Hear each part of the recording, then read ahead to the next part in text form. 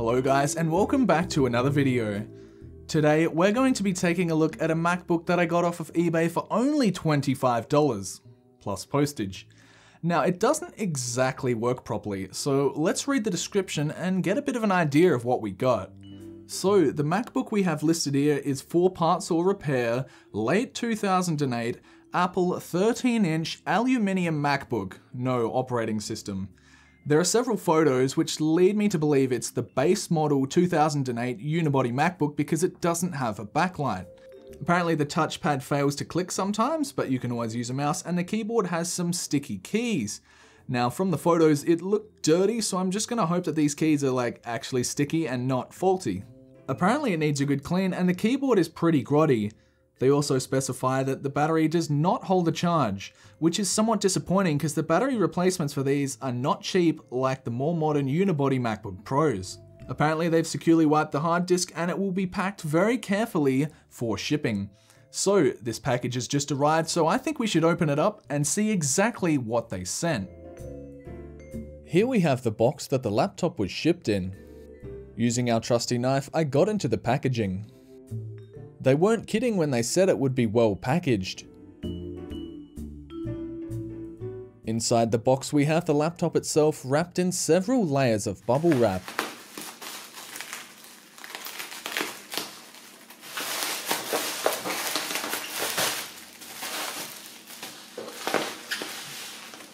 Now we get our first look at the unibody MacBook. On first inspection it doesn't look too bad at all. No major dents or cosmetic damage, just quite dirty for the most part.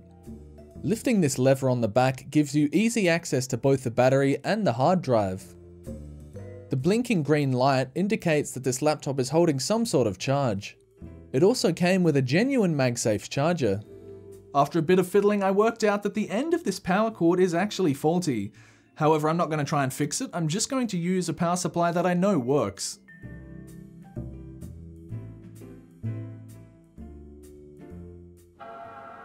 Powering it on reveals that it does appear to work. It booted into a recovery partition. As stated in the ad, the hard disk is 160 gigabytes. Using a macOS 10.10 install USB, I began an installation. About half an hour later, the laptop successfully booted. Turns out that this is indeed the base 2 GHz model, with twice as much RAM at 4 GB. The battery reads a cycle count of 212, with a capacity of 3.4 amp hours. So now that we've got it up and running, let's give it a much needed cleaning. Starting things off, I gave the lid a spray with some eucalyptus oil. The surface has a lot of fine scratches, likely due to being thrown in a school bag. The keyboard area is truly filthy. I began wiping it down with an antibacterial wipe. It's going to take a lot of effort to get the gunk out from between the keycaps. Aside from having a lot of debris on it, the display surface has next to no damage. Some lens cleaning solution on a microfiber cloth removed most of the smudges. There is, however, a small scratched area near the MacBook logo. The backplate had only a small dent and some scratches on it. We can now remove the battery and the hard drive. There is one small Phillips head screw holding the hard disk bracket in place. To get further inside the MacBook, several more screws had to be taken out. This particular MacBook shares many design similarities to the 2009 through 2012 13-inch MacBook Pros. Plastic clips on either side hold the backplate on. I definitely spot a few little dust bunnies in there. The backplate has also accumulated its fair share of dust.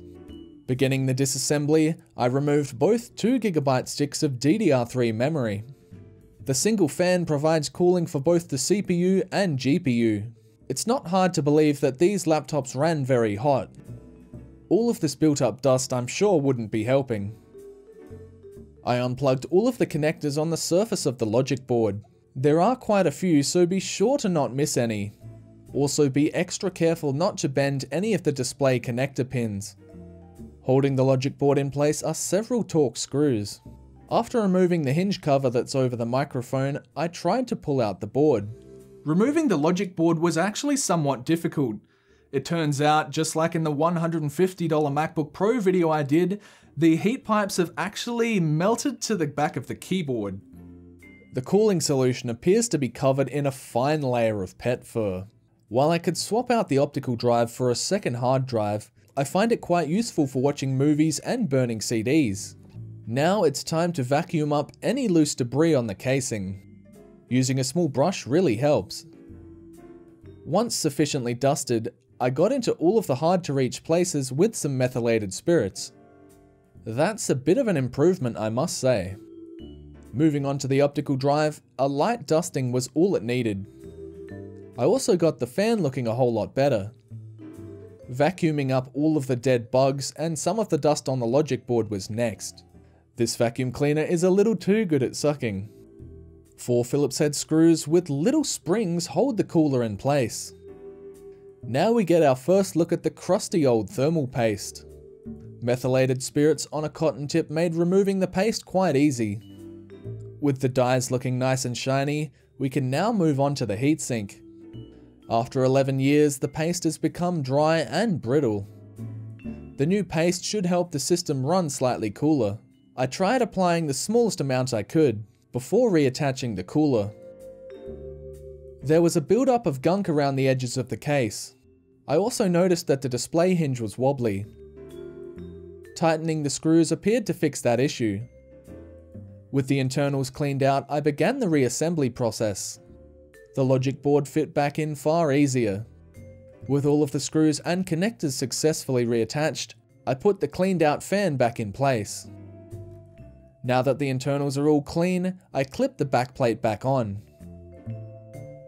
To boost the laptop's responsiveness, I'm going to install an inexpensive 120GB Crucial solid-state drive. I got it brand new for about $28 off of eBay. Read and write speeds are going to be far better with this new drive. Last of all, the battery and quick release cover can be put back on. With it all back together, let's see if the laptop still works. Much to my relief, the laptop did in fact turn back on. The screen went quite dark during the macOS installation. Perhaps auto brightness was on.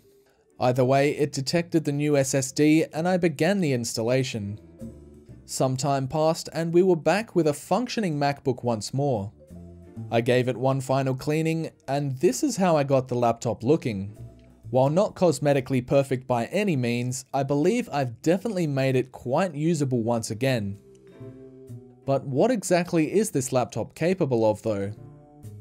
Hello guys and welcome. First of all, I thought I would try playing some YouTube videos. It runs great, even in HD. The weird lines you see on screen aren't actually there. It's just my camera having trouble with Moray. Into an external display. A game I love to play is Minecraft. On this laptop I installed the performance enhancing mod Optifine and lowered the graphical settings. Creating a new world took quite a lot of time, due to the very weak Core 2 Duo processor. Immediately it seemed to run alright. The mouse acceleration was hard to get used to though. I got around 25 to 30 frames per second, so I would definitely call this playable.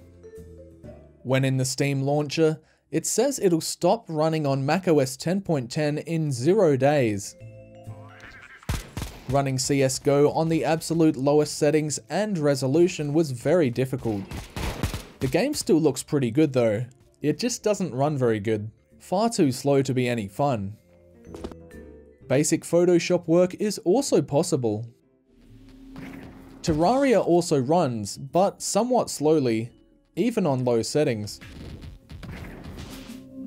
The Unigine Heaven benchmark runs at around 6 to 9 frames per second, with the CPU reaching 80 degrees Celsius, which is a fairly reasonable temperature. Last of all, I ran Cinebench R15. With only 2 processing cores, this took a really long time. The score of only 104 definitely reflects that.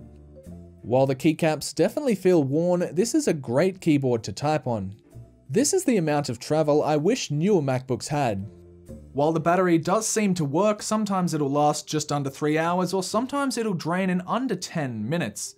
Unlike slightly newer unibody MacBook Pros, the batteries in these 13-inch MacBooks are actually kind of expensive, and you're definitely looking at paying upwards of $80. The port selection is pretty good as well. This was a laptop design that Apple refined and used for several years. So there we have it, a $25 MacBook off of eBay. Installing the SSD definitely made it a lot faster. However, the fairly weak CPU and GPU mean you're definitely not going to be gaming on it, but light web browsing and writing up documents was a lot of fun. So, thank you very much for watching, and I hope you've enjoyed this video. If you want to see more in the future, definitely consider subscribing. I'll see you in the next video.